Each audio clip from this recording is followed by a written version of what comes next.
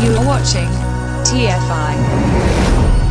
For Autodesk University Las Vegas 2018, I delivered a 90-minute industry talk titled Buying the Right Workstation for Autodesk Inventor, which I later re-recorded in its entirety and put up onto YouTube to my channel. The link can be found up here. However, that 90-minute video is far too long to expect most people to sit through to get out of it what they want. It goes into extreme detail about what things mean and why things are the way they are. So for this one, I'm taking that video and I'm condensing it right the way down. And I've gone off camera, you don't need to see my face for the rest of this, but just so you know, this is entirely based on professional workstation parts only, vendor OEM builds, not DIY gaming grade build it yourself stuff. It's for enterprise clients really. But the guide could also be applied to Fusion 360 as it shares a similar back end to Inventor and they both run on the Autodesk One graphics system. But given the smaller portable hobbyist nature of the typical Fusion 360 end user versus the bigger Inventor enterprise or corporate end user, it's not reasonable to expect the budget for hardware to be the same across Fusion and Inventor users, but in principle, the same logic applies to both products for the most part. So with that out of the way, let's get into it, mate. So you see this HP workstation on screen right now. It does not matter if you're on the Forbes rich list, mate. It doesn't matter if your name's Andrew Anagnost, Michael Dell or Dion Weisler. There is nothing you can buy today for any price that will run Inventor better and faster than this box right here. And this is only around $2,000 to $2,500, give or take. And what might this be? I pretend to hear you ask. Well, the brand on the case doesn't make any difference to the real world performance. You can spec the internal parts into most of the big name enterprise workstation brands, but manufacturer part refreshes will likely supersede some of these parts very soon. But the spec is Intel Xeon E2176G, 6-core CPU, 3.7 GHz base and a 4.7 GHz boost clock.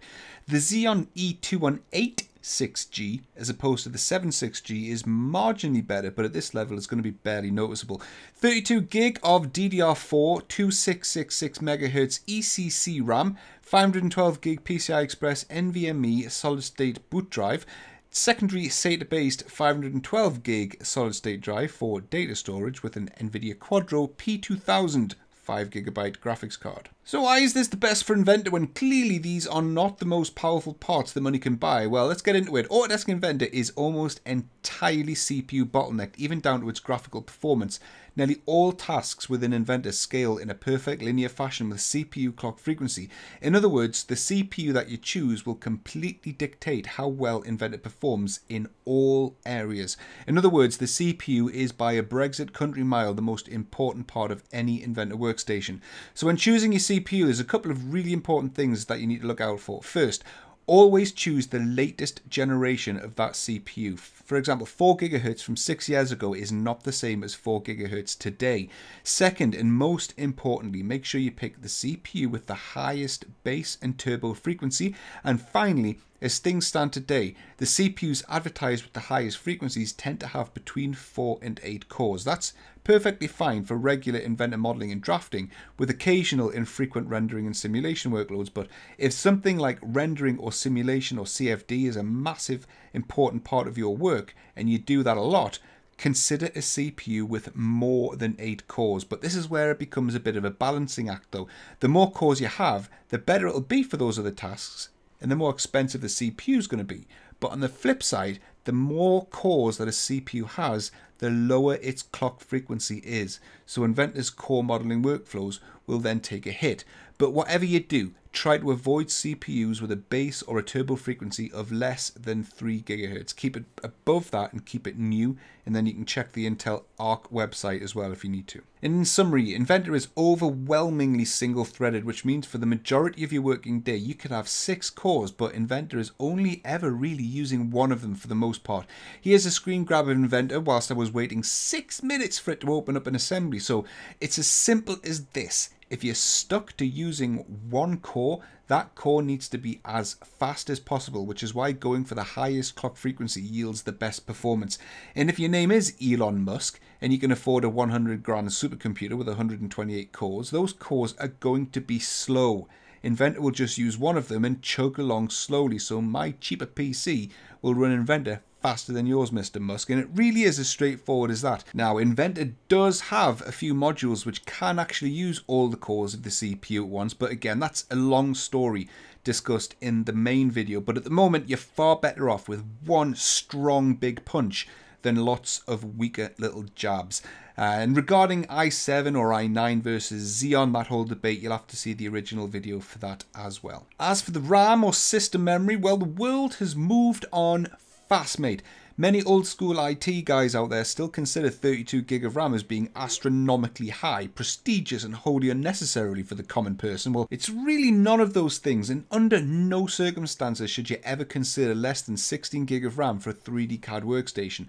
And to be unapologetically blunt, this is your workstation. Just put 32 gig of RAM in it. Based on current specifications, it will typically be DDR4 today, around 2666 MHz, and it doesn't matter for 3D CAD whether you opt for ECC or non-ECC RAM, but I usually do go for ECC RAM. And as for storage, here's another point of contention. I recently read an article written by, quote, experts, which still, even today, peddles the daft notion that solid-state drives are still some kind of exotic, rare, precious goods obtainable only by the super rich, and how most people can only afford one if they're one of the chosen ones.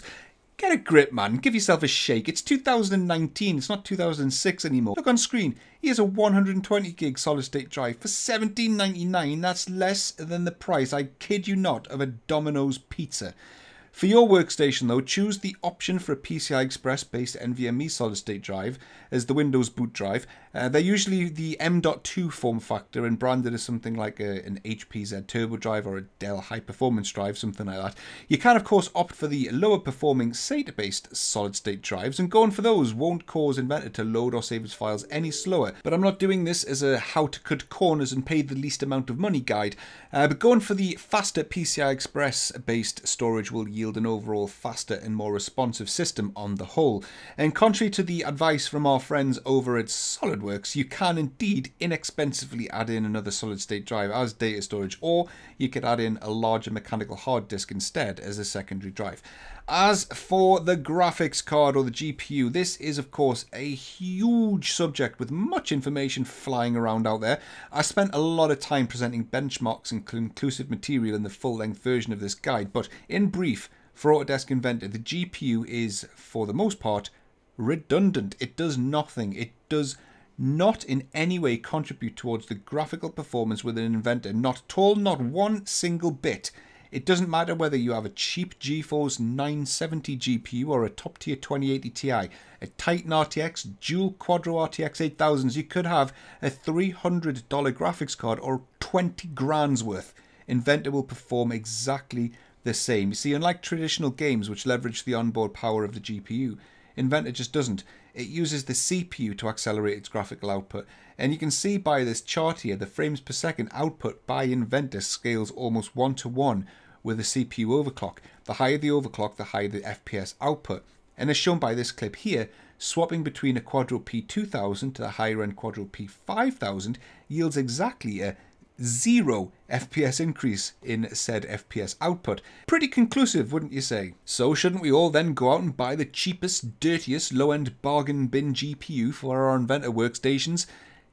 No, not quite, for two reasons. First one being video RAM or VRAM.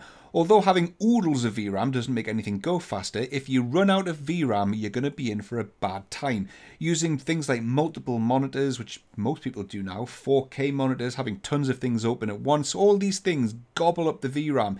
And with modern GPUs now having stacks of it, developers aren't really shy with going ham on it either. And second, you might not even realize it, but you may use other professional applications which actually do require a decent GPU. And buying a super cheap low-end GPU may be fine for Inventor, but as a result you could then be crippling something else that you need to run well. So indeed, VRAM is the main consideration here. Under no circumstances go for a GPU with 2 gig of VRAM or less. And if you have a GPU right now with 2 gig or less, I'd probably bet that a lot of problems that you experience in 3D CAD are because of just that. And as a minimum, you want 4 gig of VRAM. On the Quadro line of GPUs, the Quadro P2000 is very reasonably priced and has 5 gig of VRAM. Stay away from the P1000 though, as it's extremely weak and other applications may suffer as a result. I normally purchase the P4000, which is 8 gig of VRAM, but it's double the price. And then there's the new Quadro RTX 4000, which is the successor, but that's even more expensive again.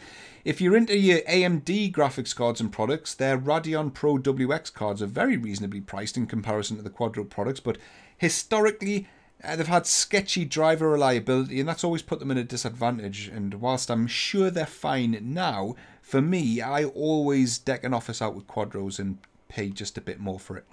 And as for the GeForce or Quadro argument, well, this is a 2-hour discussion any day of the week, so I just can't go there now. GeForce cards are 100% supported by Autodesk for use with Inventor, but that support does have its limitations. And you'll see no performance or visual benefits actually when you're using a Quadro, but me, I always buy GeForce cards for myself at home. As an individual, it's hard to justify the price point of a Quadro, but never once have I ever and never will put a GeForce card into a professional office for a client.